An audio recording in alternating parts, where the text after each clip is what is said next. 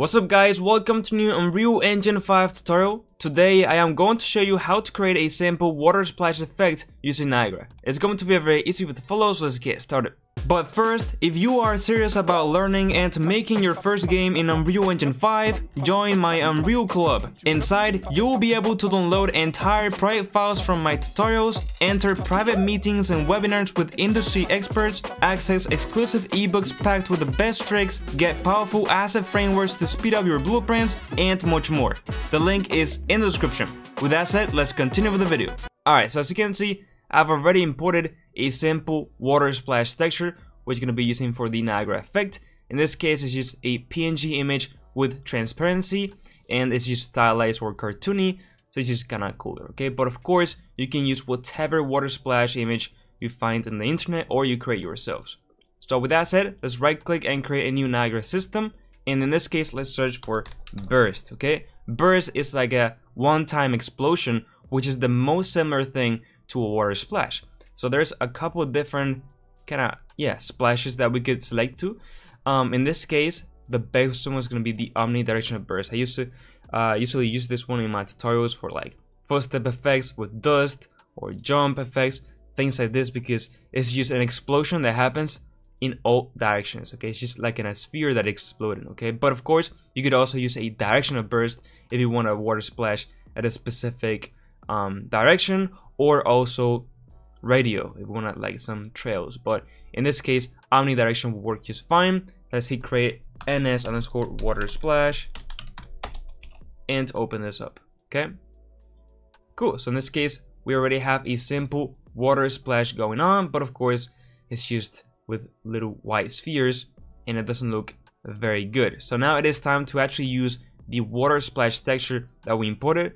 Let's right click on the texture, create material, and name it something as m_splash or water splash, and open this up. So first of all, let's select the main material and change the blend mode from opaque to translucent.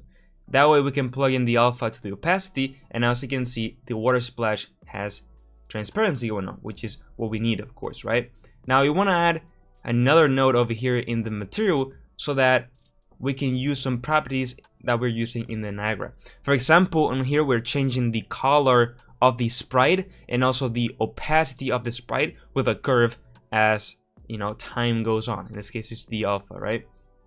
Nothing will happen if we don't have a node here to do this. So this will be the particle color node, and we just need to get the incoming RGB and multiply it with the one in our texture, plug that to the base color, and then we have to do exactly the same thing with the alpha, is get the alpha of the particle color, multiply it with the alpha of the texture, and now this will be the new opacity. Okay, very simple. Just apply, save, and close.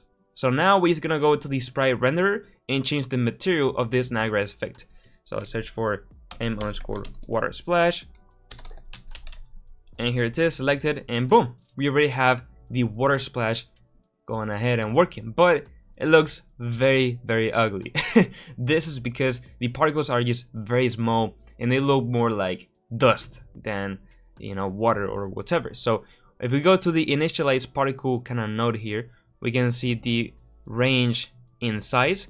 Right now it's from 3 to 7. It's kind of random, so let's put it from 25 to maybe 35. As you can see, now we start to get a bigger one. Now this looks kind of like like snow, I'm not gonna lie, so let's make it even a bit bigger, maybe like 45 and 55 or 50.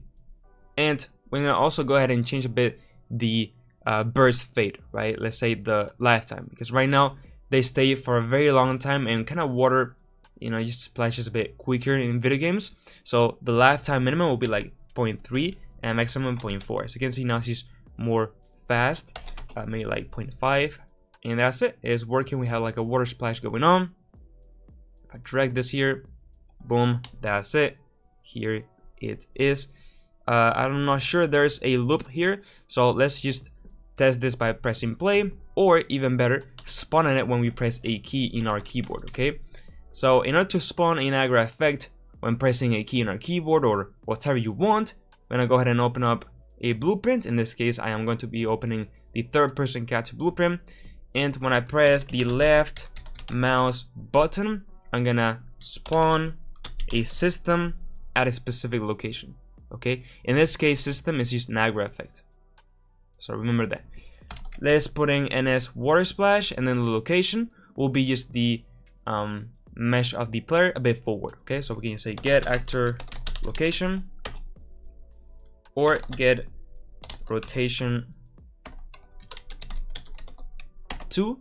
So now from the rotation we get the forward vector, okay, and we multiply by a value, which will be the distance.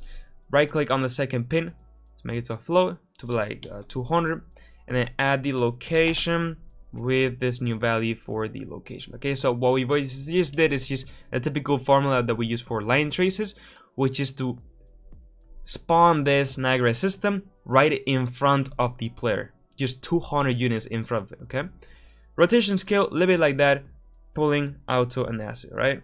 So I press the left mouse button, we get a splash right in front of the player, and of course you can modify this as you want over here in the Niagara system. Change more the alpha of it, the color, everything like you want. Okay, for example, I can make the alpha disappear just faster, right? And maybe this is even more like water. You know, you can play around with that kind of stuff, and that's it. So that's it, guys. If you found this video helpful, I would really appreciate it if you like the video and subscribe to my channel. Join my Unreal Club if you want to download the profiles and learn Unreal Engine 5. And now, yes, with all that said, bye bye.